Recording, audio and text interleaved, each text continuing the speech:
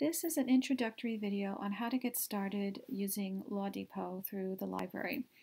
So you want to start at the library's website, portjefflibrary.org. Click on the Books and More tab and click on Research Databases. We have a shortcut menu up at the top here so you can jump right to the section that you're looking for, or we also have an alphabetical list of all of our databases. So we're just going to take the shortcut and click on Law and Government right here, and then just click on the In-Library and Home Use link at the bottom. In order to use LawDepot, you will have to create an account with them. It's very quick and easy to do so. Just click on the Create New Account link in the upper right-hand corner of your screen. You'll enter your card number, you'll enter in your name, your email address, choose a password, just the basic information, and you'll be able to set up an account. I'll just show you what that screen looks like. And click Next. And okay, actually, since we already created an account, it won't let me see that screen. But it's just a really short form that you fill out, and then you'll be able to log in. So we'll go ahead and log in here. Just enter in our password. And you can leave the little box that says Remember Me so that you don't have to keep logging in every time. Just go ahead and click Log In. And hopefully this should log us in. Okay, so here we are at the LawDepot screen. LawDepot is a great place to go to create legal forms quickly and easily from home. You can do it for personal, for business.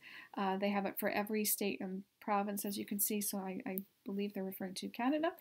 So let's just go ahead and click More. You can watch a tutorial on how to use LawDepot. So if we click on that, it will take us to their video screen. And so I don't know if you can hear the sound there, but they have a short introductory video on how to use LawDepot.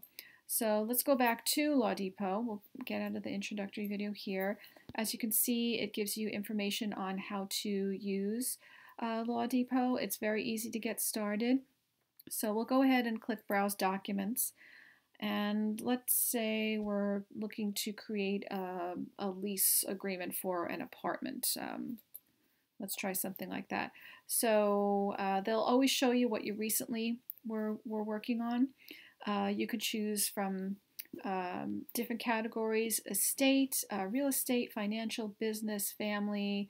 You can choose everything.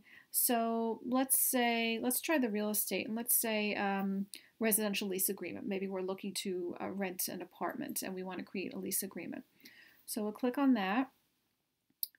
Okay, and you can choose what type of property you're renting. So let's say it's an apartment. And it will walk you through each piece of the lease. It will ask you about each part of it. So rental property is located in New York State, so let's click that, yes. We'll just do a couple of these just so you can see what it looks like. Let's say it's the most standard type of agreement. Now we want to choose the lease term. Maybe it's month to month. And you can choose when the lease date starts. Click Save and Continue. And this is how it works. They'll just ask you these very simple questions, and at the end of it, it will generate a form for you that you can save it, you can print it out, you can download it or print it. Either way is fine. So this is how it looks now. We didn't answer all of the questions, but you can just kind of get an idea of what it looks like. So LawDepot, after you answer all of those questions, it will put all the information in there for you and create this document. So you can change this information. You can go back and change it. You can customize this form so it fits your particular needs. But this is kind of what you'll see what it looks like with your personalized information in there. It also gives you a rental property checklist, which is nice. The do's and don'ts, things that you have to look for when you're looking to rent. So that's also a handy little extra. So maybe we're looking for let's say a bill of sale. Maybe you have a used car that you're going to sell. So here we have the bill of sale page, and you can see your progress bar up at the top here. It walks you through each part of the document creation process. So let's say we're selling a car. We'll click Save and Continue, and we're selling the car out of New York State. And you'll put in the kind of motor vehicle that you have, and you'll answer all the detailed questions about the vehicle. And let's see if we can skip ahead to the print download screen. So again, this is a motor vehicle bill of sale without all the information put in, obviously, because we didn't finish the process. But this is kind of what it's going to look like. So you can see a really nice, neat, and tidy document that LawDepot crafts for you, which is really nice. As you can see, it's a very simple layout. Here's your menu up at the top with all your documents. You can search the site. Let's say you're not sure what category it goes in, so maybe you wanted to create a promissory note. Okay, and see, it pops right up,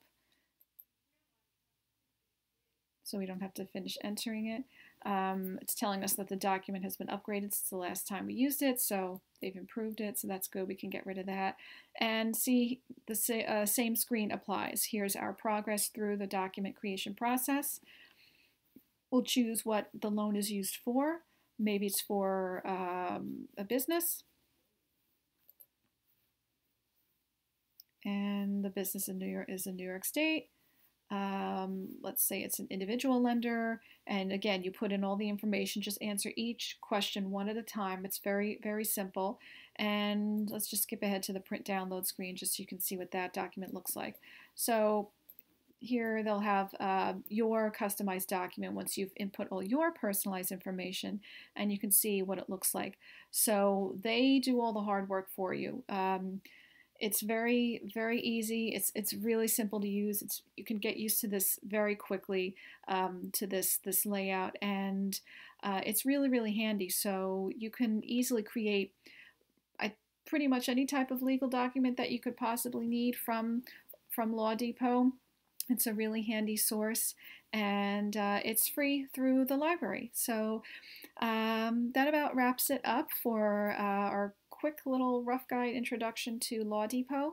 If you have any questions about getting into LawDepot and using it, please feel free to send us any questions that you have. You can email us at adref@porchflibrary.org. That's ADREF@porchflibrary.org, and we will do our best to answer your questions as quickly as we can. Okay, so that's about it, and enjoy.